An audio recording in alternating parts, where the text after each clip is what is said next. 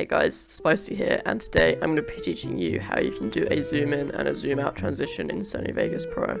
So first of all, drag your clips into your timeline, and then just check if there's any black bars. So on this clip I have black bars, so just click on the start of the clip, and then go to pan and crop, right click anywhere in this square, and do match output aspect, and that will get rid of the black bars.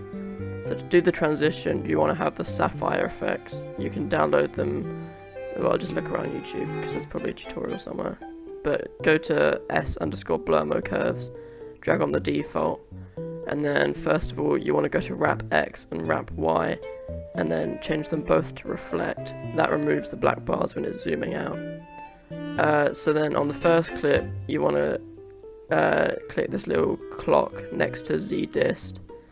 This is basically zoom in and zoom out.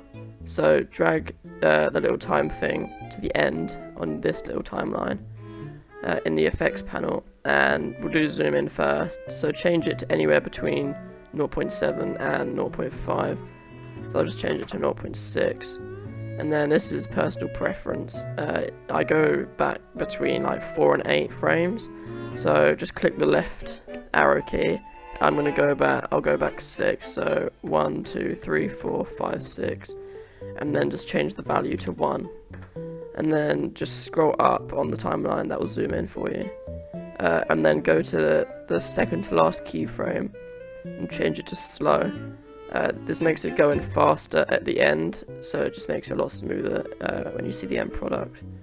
So then drag it onto your second clip, and then click on the clock next to Z dist again, zoom in a bit, and then you want to match this first value to the end value on the on this clip.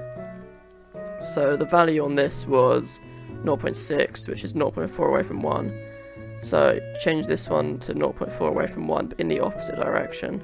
So we'll change it to 1.4. Let me just drag that back on, and then yeah, also remember to do reflect again. See, that has that effect, so it mirrors the pictorial clip basically.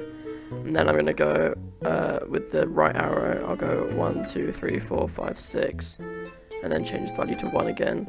And then this time change the keyframe. All you have to do is right click on the keyframe and change it to a fast fade, so it quickly comes in to 1.